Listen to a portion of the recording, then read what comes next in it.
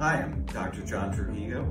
I'm an interventional cardiologist here at Riverside, and we're going to talk today about this technology that we've introduced here at Riverside called MitraClip.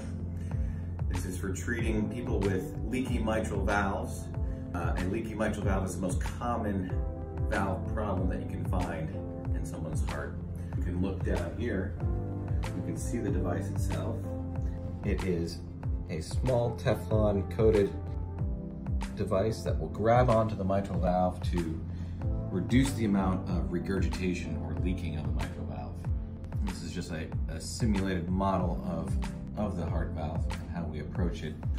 Typically what we do after an evaluation, doing a transesophageal echo to get a good look at the valve, if we think the anatomy is good and the patient's suitable for this kind of intervention, we bring the patient into our cath lab using general anesthesia because it can be a longer procedure.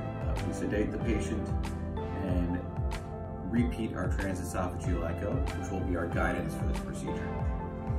After doing those steps, we then introduce this device into the body. We come through the femoral vein, go up to the heart, and we need to poke a hole from one chamber into the next chamber of the heart.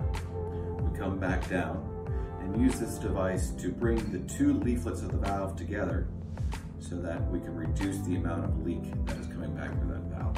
Now if you come with me, we have another case ready to go, and let's check it out.